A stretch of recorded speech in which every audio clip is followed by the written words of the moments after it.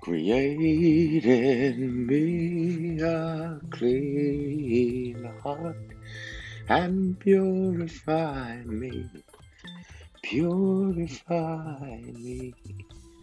But how does that happen? That's the trick. How do we get a clean heart?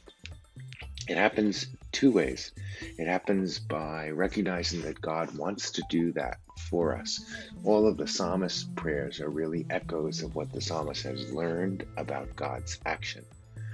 And so when we know that God can do something, we should be willing to ask for it. How does it actually happen?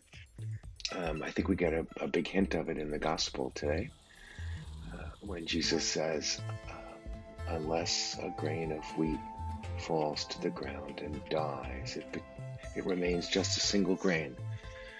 Unless something is given up, it can't be something bigger. If we want a full and compassionate heart, a clean heart, a heart that's open to God, there are things that have to get out of the way.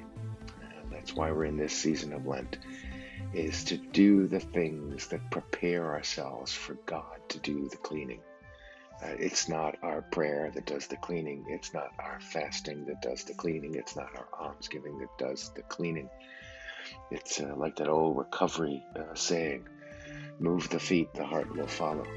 We do the things because it gets us, in a sense, to a place where we're really, really open to have our hearts made clean.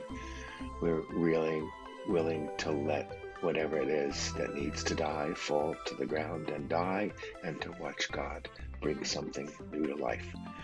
We're heading down the slope of the other side of Lent towards the celebration of the great mysteries of our faith.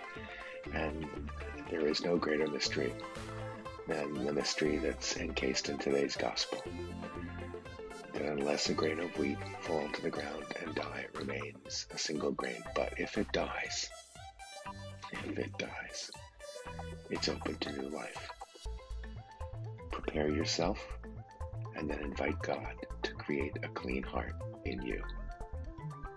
May Almighty God bless you, the Father, the Son, and the Holy Spirit. Amen.